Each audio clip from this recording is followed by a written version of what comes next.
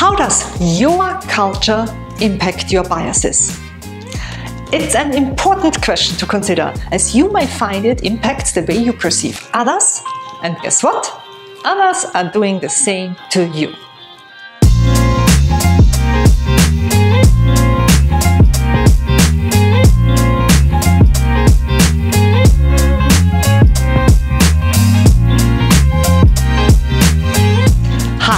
My name is Sylvie Giusto. And while much of my time is spent as a keynote speaker and an author working with professionals on their first impressions, I'm here with you today to answer a question sent in by Jennifer, asking if different cultures weigh first impressions differently.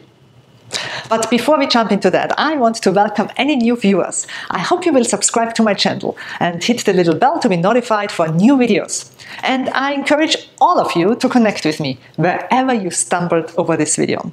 Let's keep in touch. Also, stick around until the end of the video to gain access to a variety of free resources that I have created with your professional needs in mind. Now, let's get back into Jennifer's question.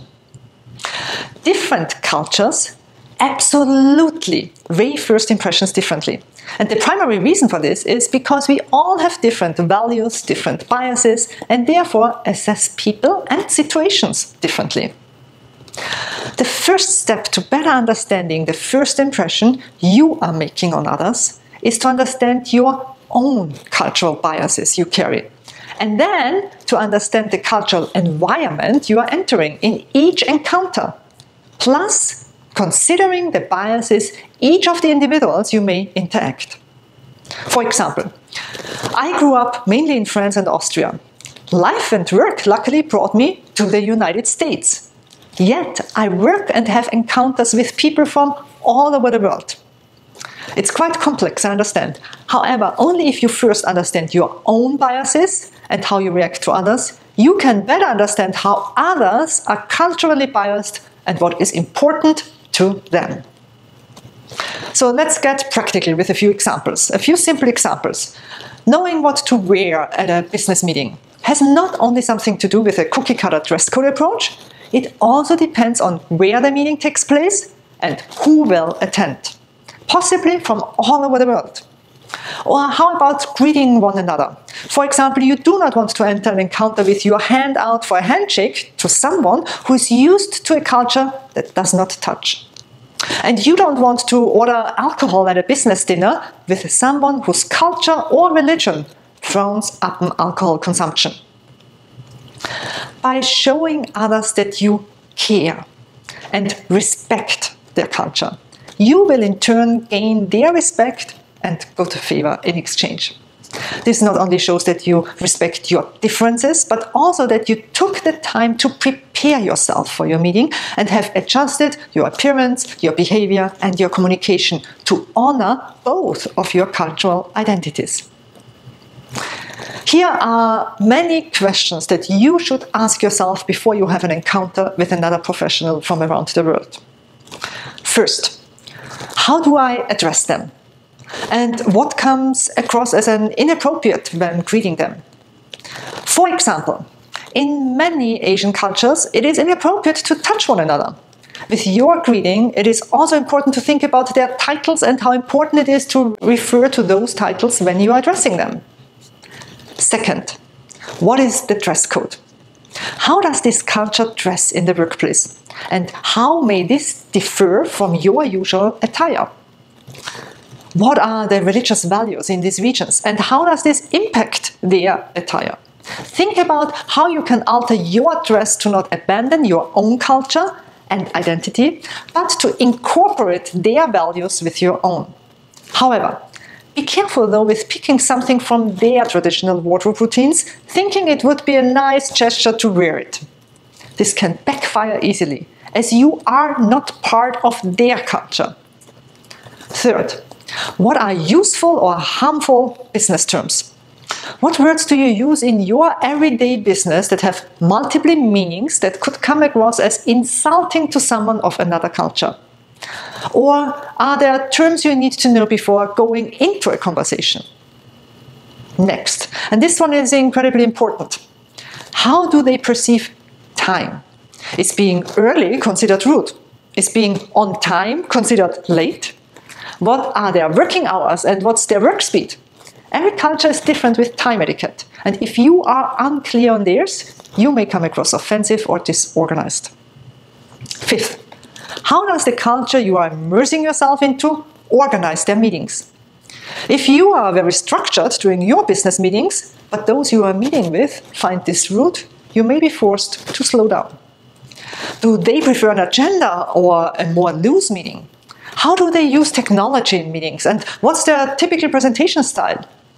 If they prefer more collaboration, you may need to be more prepared to pitch in throughout. It is extremely important to do your research into this before preparing a presentation that may not be well received. 6. Talking about collaboration. Analyze their leadership and team culture. How do they delegate tasks? How do they handle conflicts? How do they share information within their teams? It is extremely important to understand how they work with each other, so you can better work with them. Next, what is the current political and economic environment like in the region?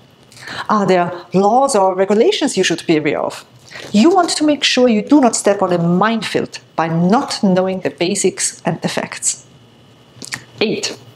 Knowledge might not be power, but most often it helps to impress.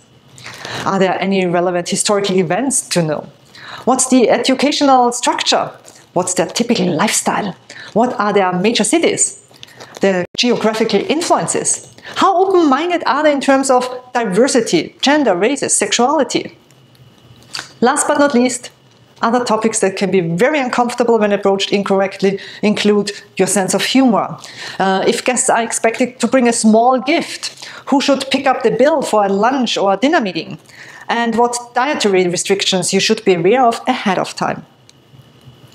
All of these questions are important for you to answer about those who you are going to meet, in the cultural environment you are going to meet them, and you will also need to answer them for yourself. And yes, I know, that's a lot to ask for. And you will never have the chance to be correct in all the different ways. You will never be able to make that perfect first impression on all others, no matter where they are from. However, a total lack of awareness can certainly lead to bad first impressions and poor decisions. Cultural awareness helps us reduce the chances of making bad first impressions and increase the chances of us making an impactful one from the very beginning. So, what are some of the examples you have noticed where professionals around the world weren't aware of their own cultural biases or could care less about those of others around them? I would love you to share them with us in the comment section. And if you would like to learn more about the way you present yourself best as a leader in any workplace around the world, I encourage you to check out my book, The Image of Leadership, which I will link below.